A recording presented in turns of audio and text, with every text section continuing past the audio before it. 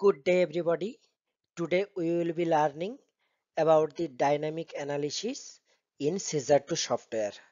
We all know that there are two type of analysis possible in Scissor to software.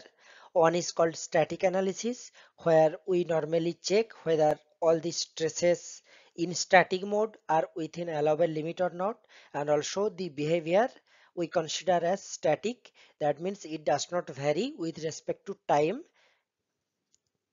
So in this specific course, we will be learning the dynamic behavior of the piping system, and we will see how Scissor 2 helps us or gives their different modules to help us in performing dynamic analysis of the piping systems.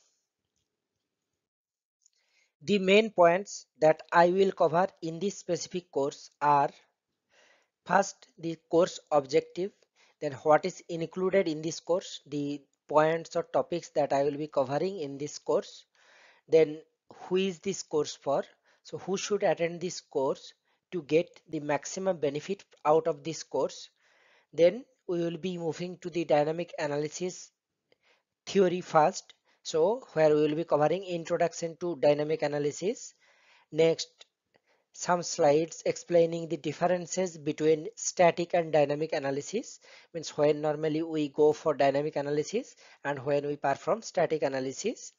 Then types of dynamic analysis, what are the various types of dynamic analysis methods that are available with Scissor to software, and also in normal industry what are the methods that are performed. And then we will be looking after some of the case studies. One will be covering modal analysis of case study. We will be performing the actual modal analysis in Scissor to software, taking an example of a practical problem or practical model.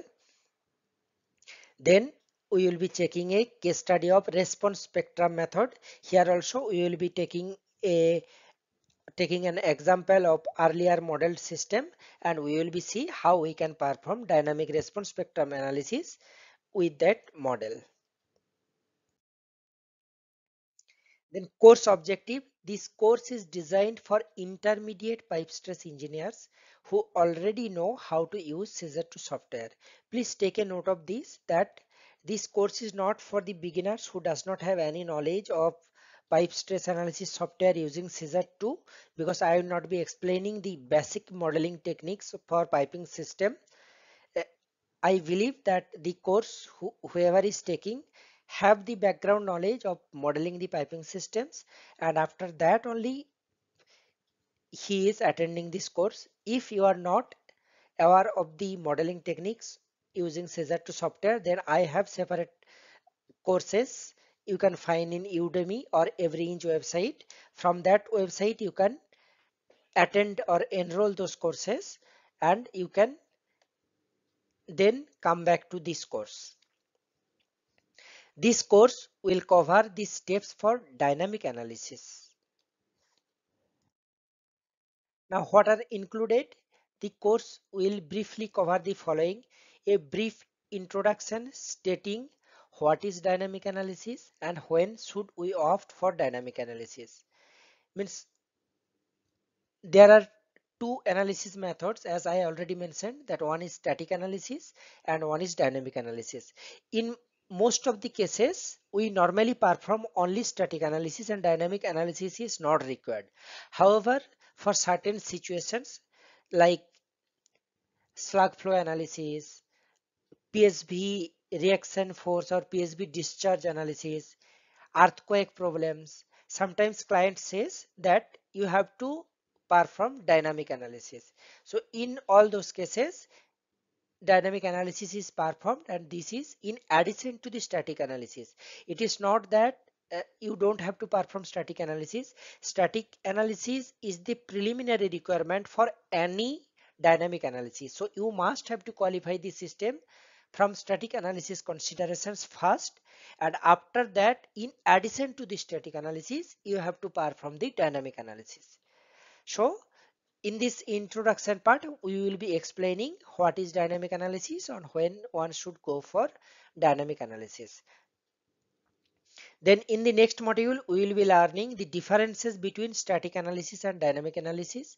What are the major differences between static analysis and dynamic analysis, and what is the reason that dynamic analysis is considered to be more critical as compared to static analysis, and normally beginner or preliminary during preliminary analysis, stage analysis, dynamic analysis is not performed because there are various data involved which are not available during preliminary phase of the project. So all those data will be available only during detailed design, and during that time only dynamic analysis can be performed. Then the types of various dynamic analysis, what are the specific different types of dynamic analysis that are available for piping systems, and out of those available analysis types, we will be taking a case study of modal analysis and a case study of response spectrum analysis. These two analysis methodologies, means modal analysis and response spectrum analysis, will be covered in more depth or more details in our case studies. Now, who is this course for? This course will be suitable for piping stress engineers who have background knowledge of modeling piping systems in Scissor to software. Then piping lead engineers who reviews piping stress analysis systems. So he should also have the background knowledge of dynamic analysis. Then mechanical piping engineers who wish to study the impact of dynamic forces in piping systems, and plant piping engineers. So all piping engineers, whoever is interested in learning dynamic analysis or who performs dynamic analysis in their day-to-day activities, they should take this course and they will be getting benefited from this course. So let's learn what is dynamic analysis. So dynamic analysis is the study of a fluid filled piping system to find the system response with respect to time. So the main difference between static and dynamic analysis is that in static analysis, it is believed that the piping system gets sufficient time to be in equilibrium, and whereas in dynamic analysis, the piping system does not get sufficient time and the impact of the forces, dynamic forces, are instantaneous. So the force does not get sufficient time to neutralize or to be in equilibrium position, and because of that dynamic analysis or dynamic forces becomes more critical. So it is with respect to time. The dynamic behavior of the piping system is completely different from the static behavior. In static analysis, as the piping system gets enough time, means this is a slow process, sufficient time it gets to respond against the unbalanced forces. Let's take an example of the thermal force. Okay, so in thermal force, what happens, the system becomes, or system temperature increases slowly, not immediately all of a sudden.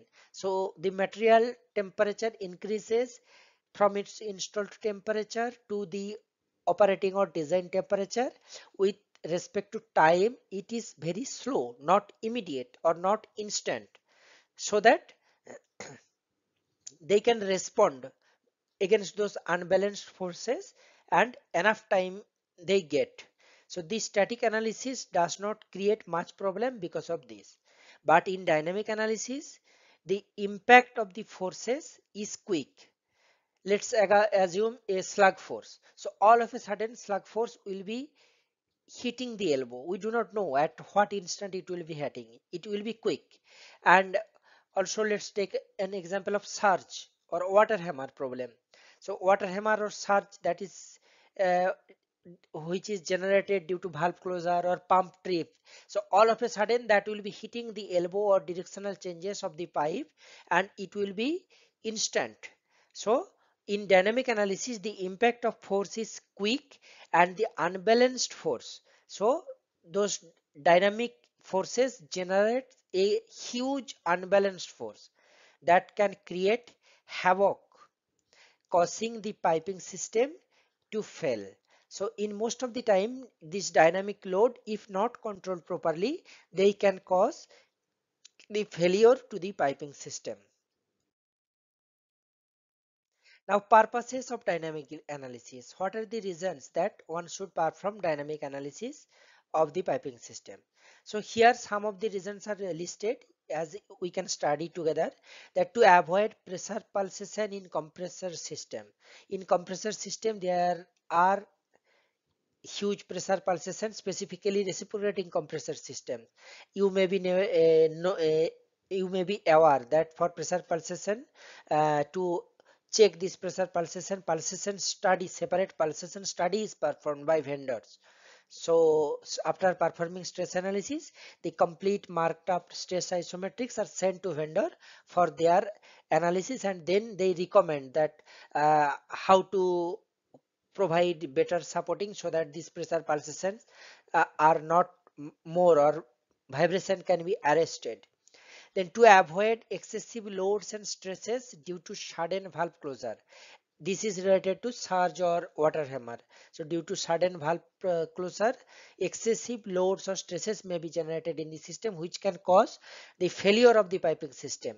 So by performing a proper dynamic analysis, we can avoid excessive loads and stresses due to sudden valve closure. Third is to avoid excessive low frequency vibration. Fourth is to resist relief valve thrust loads. Fifth is to resist earthquake loads. Many of the clients tell that you perform the seismic analysis or earthquake analysis using dynamic method. So it helps, the analysis helps to resist earthquake loads. To design a system connected to tabletop turbine, to design a system for reactions due to slug flow. So these are some of the reasons that one should consider performing dynamic analysis of the piping system using the software in which you are performing the stress analysis. Here in this specific course, I will be explaining the case studies in Scissor to software. So that's all for the introduction or background module for dynamic analysis. Now we will be going to our next module, where we will be learning the basic differences between static analysis, dynamic analysis, types of dynamic analysis, and the case studies of modal analysis and response spectrum method. Happy learning.